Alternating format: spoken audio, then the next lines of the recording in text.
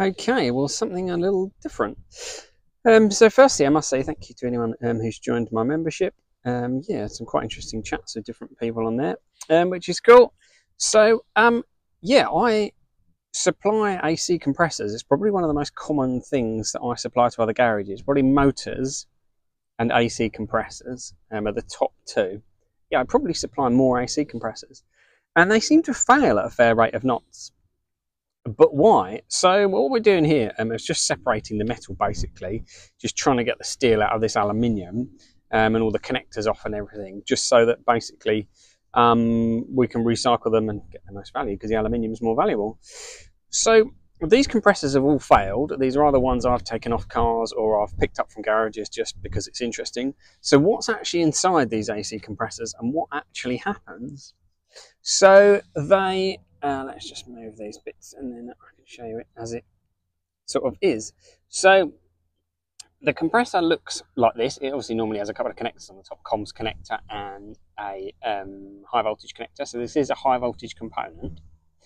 Obviously pipes, so there's one pipe connects over that side and one on here.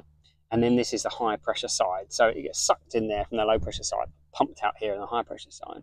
So under here, what you've got is this kind of module. So this is the actual compressor part, and what you've got inside here, it's a scroll compressor. So I think these things are quite cool, really. So you've got two scrolls which fit inside each other, and what basically happens is this one is static and this one rotates. So these fit inside each other like that, and what basically happens is it turns like that. And because the outer part of the scroll is bigger, so there's obviously more area in this section than there is in here. That basically causes the pressure to increase because it's pushing, as it moves around, it's pushing the fluid to the middle, increasing the pressure and then pushing it out of that pipe. And in the air conditioning system, basically the high and low pressure sides are separated by the compressor. That's obviously starting the high pressure part. And then there's what's called, very interestingly, called a fixed orifice. Basically just a restriction in a pipe, like a jet kind of thing. So that you've got a little pinhole, so that the high pressure obviously builds up behind the jet. And then as the gas expands and shoots out, obviously expansion causes your temperature to drop. So that's quite a cool design. And this is rotating. And what I thought was quite interesting is all these compressors have failed. So although this works, and I've seen sort of them, pictures of them having broken up. We'll look at a few more in a second. The compressor part on this one's okay, but this compressor has failed. So one of the common failures on these is isolation. So I mentioned it's a high voltage component. You can basically get a connection between the incoming high voltage. So this is your incoming positive negative, which has been chopped off. And the actual chassis. And that basically is the motor inside there. So there's an offset pin, so that spins round. Then there's this counterweight that sits on here like that, and then that is pushing on this side, and so that this circular part is offset. So if we look in there, you can just see that that's slightly towards the right, isn't it, there? So as this spins round, this pin is offset, it's rotating this part, and that's causing that sort of motion. Yeah, it's causing it to do that kind of rotation. The other really interesting thing, at least I thought was interesting, you can see these pins here. So they have got, I think we've tipped them all out, but they had little, here they are. They've got these little rings on them, and those rings sit inside here. So that kind of guides the amount of rotation, and it's kind of like, oh, you can see one there. It's, just there. So it's like a steel collar in the, that's interesting. A steel collar in the aluminium. So it's kind of rotating, and those pins, those 5 pins, are rotating inside here, and that's kind of controlling it, I guess. Interestingly on this one, that seems to be a little bit mashed up there. Let's just have a look. That's why that collar's not come out. Yeah, interesting. I think that's damage rather than poor manufacture, isn't it? So yeah, it's common that you get an insulation fault. So you effectively have a link between the power, the mains inside, and the mains, the high voltage that's driving the motor, the high voltage that's getting into the motor, and the actual case, basically. Yeah. So other interesting features, and then we'll look at disassembling another one a bit more. So when it comes out, so the high pressure comes out of here. There's this sort of gasket arrangement. Sorry, I'm doing everything one-handed. I'm sort of covered in AC oil. So yeah, this gasket sits over here, and I've debated what this is for. So the top is like a firm, thicker piece of metal, and then inside it's just like a shim. It's quite yeah, quite flexible, and I think that is so that when your compressor spins up and builds some pressure, it can then stop. And obviously, if there was nothing like non-return valve type arrangement, that pressure would just bleed straight back through the other side, wouldn't it, through the compressor, and then it would have to build it again. I guess it's a bit like you know, when you're trying to pump up an airbed, if it's got a non-return valve, it's a lot easier because as soon as you stop blowing, it obviously holds the air rather than it constantly trying to blow back at you, and you stop blowing and it's all come back out again. So that's the kind of yeah, kind of non-return arrangement. Interesting little piece of gauze there. That, and it's kind of hard to see, but that is very fine mesh. I did actually talk to a company, it's a couple of years ago now, who were trying to build these AC compressors because there was such a common failure. And they were actually really having difficulty making that gauze. And that was one of the most difficult components, apparently. And that's what they said at the time. So you can see how this has been machined, can't you, with a circular, you know, machine head going round. Same on this one. Quite well manufactured. So the most interesting thing is I've taken these 5 apart. I thought them breaking apart was quite common, but it's only happened on this one. So same thing, you take the end off, and then this is the kind of module. Got some nice bearings in here. These are all lubricated by the AC oil. So yeah, so this one, let's put them directly next to it for comparison. So we got the same parts here, and you can see this one has literally just fallen apart. So this is your classic failure. So these scroll parts have literally just come apart. The middle is all broken up. I guess that so it's trying to pump it the other way. So it's trying to pump it. So yeah, so it's actually pushing on here, isn't it? The actual force from the motor is on that center. So if we grab this part, so this is the part that's actually trying to push it round, isn't it? So the pushing force is coming from that center. So it's probably not a surprise that that's taken the brunt of it, and then it's obviously locked up with all of this parts of this compressor. It's generated all this lovely stuff, which I'm just gonna wipe on a rag.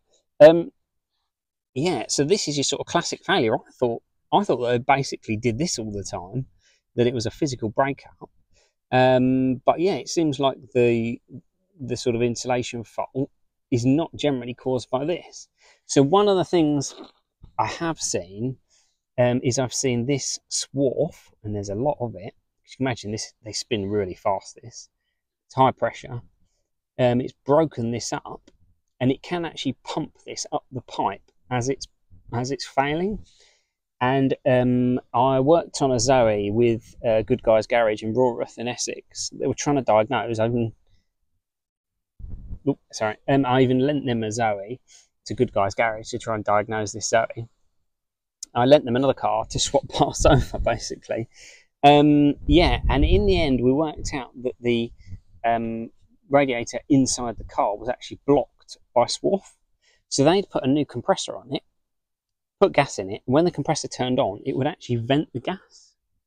So these compressors have a vent. Let's just grab one over on. Oh, it's on the cap, I think, actually, isn't it? Yeah. Sorry. Right here, that is the overpressure vent, and that activates because the details are on the sticker. I just had to convert the units. It activates at 35.3 bar, which is 511 psi, is the maximum. So yeah, 35 bar. But yeah, I saw this Zoe vent because it was obviously pumping, trying to pump, but the pressure was just building in the end inside here, and then it would just vent back out here and it would vent the gas. And yeah, in the end we actually worked out there was a blockage inside, and then she got that changed, and then it fixed the car. Not very common, but it can happen that all this swath, you can see it in there, lovely, gets pumped up the pipe just kind of as it breaks up. So it's kind of good to see that mechanical failure doesn't happen all the time, because there is a concern that the sort of pipes get contaminated. The normal working pressure of these is still reasonably high, about 20 bar is a max, usually about sort of up to about 18. But I've seen I had a Zoe and it had really good heating, which is not that common for a Zoe. But yeah, that would get up to about 22 bar, but normal maximum is about 20 bar, which is about 290 psi. So still pretty high pressure. These compressors don't tend to last too long, hence I've got 6 in the line. But yeah, it is actually good to see that they don't all break up inside. The downside of these compressors is when you get them breaking up, or you get an insulation fault for some other reason, possibly from the pressure that the AC gas and oil is getting where it shouldn't, possibly, you know, backwards into the motor. Yeah, you get that insulation fault, so you get effectively like what they call leakage, or kind of ground fault. So the high voltage system is connected to the car body when obviously it shouldn't. It should be fully isolated, and that can actually cause damage to the charging system on a Zoe. So the charging rectifier, if this happens when the car is charging, then yeah, depending on kind of the sequence of events, it can damage the charging rectifier, which is kind of unfortunate, but just one of those things that happens. And it is therefore quite important with your Zoe to make sure that your AC system is kept kind of serviced. So if your heating or AC is not working, get the gas level checked, get it investigated. Similarly, if the compressor is noisy, so this compressor I've only just taken off and it was really rattly, really badly rattly. It had all the gas and oil in and everything, but just really noisy. And I was really concerned that it was starting to break up inside. It looks like it hasn't broken up, but there is quite a lot of, it's quite dark in there. So that makes me think that something bad is certainly starting to happen. So yeah, keep the system maintained. Some people get a bit worried because it's quite noisy, the AC system. So these do generate a kind of jet engine turbine type whine. That's a normal noise from these, and you hear them spool up in steps. So you'll probably hear it if you put your AC or heat on, especially a heat pump in the winter, heat pump mode. They're working quite hard, so you get that jet whine. You'll know that when you hear it, but that's a normal noise. But if you hear any rattling or grinding, or if it's just not working as well as it should do, yeah, then firstly get your gas level checked, or it may be that the compressor is on the way out. Because obviously, as I said, persisting with it, you've got the potential to cause further issues, like with the charging system, and then you've got to obviously fix the compressor, but also you've got to fix the charging. And if you're incredibly unlucky, you can pump swath up the pipes and block it as well. So the other thing people say to me is, looking at buying a Zoe, I've heard the compressors can be a bit of a weak point and it can cause other issues when they break. Is there anything I can do to sort of check out the compressor when I'm buying the car? The downside, the sort of bad news really, is not really. Other than checking that the system is working, so obviously if it's summer, you've got nice cold AC. In the winter, you've got decent heat. Okay, the heat in a Zoe is never amazing, other than that one car I had, which ran at really high pressure for a reason which I can't work out. Higher AC pressure than any other Zoe I've ever had. But yeah, so it's got reasonable heat in the winter, good AC in the summer. The compressor is just making that whine noise, that normal turbine spin-up noise. You also get the radiator fans coming on, so you generally get quite a lot of noise from under the bonnet. But as long as there's no rattling or grinding, that's really all you can do, to be honest. Or say to the owner, you know, have you had the AC serviced recently?